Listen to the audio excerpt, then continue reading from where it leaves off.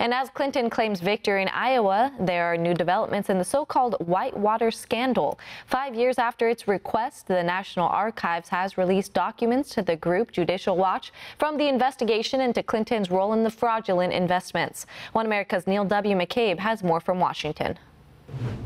Former First Lady Hillary Clinton has been hounded by questions regarding her handling of classified government information and the attacks on U.S. facilities and personnel in Benghazi.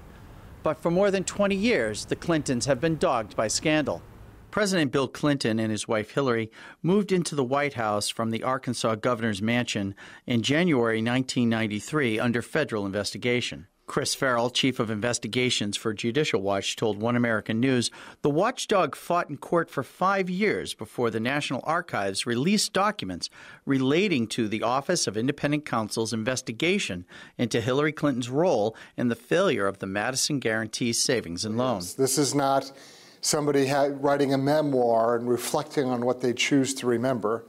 This is the actual real documentation, the back and forth between the attorneys. When federal investigators looked into its books, it found a corrupt triangle where McDougal contributed to Governor Clinton and hired Rose law firm attorney Hillary Clinton to handle bank business such as the shady developments called Whitewater and Castle Grande. We had an understanding through a confidential source that there was a draft indictment of Mrs. Clinton.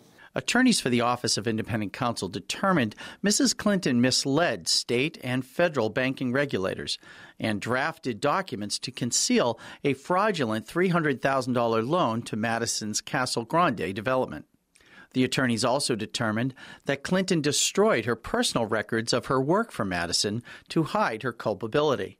The documents also provide a narrative of Clinton's efforts to block investigators from removing Rose law firm records from the office safe of her mentor, Vince Foster, after Foster's body was found in July 1993 at Washington's Fort Marcy Park.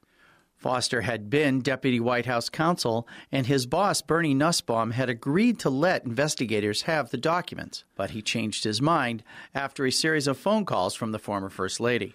Judicial Watch told One American News the National Archives has admitted it has the actual indictments drafted by prosecutor Hickman Ewing, but the archives have refused to turn over the files. There's much more to this story, and we're going to continue to pursue it. Neil W. McCabe, One American News, Washington.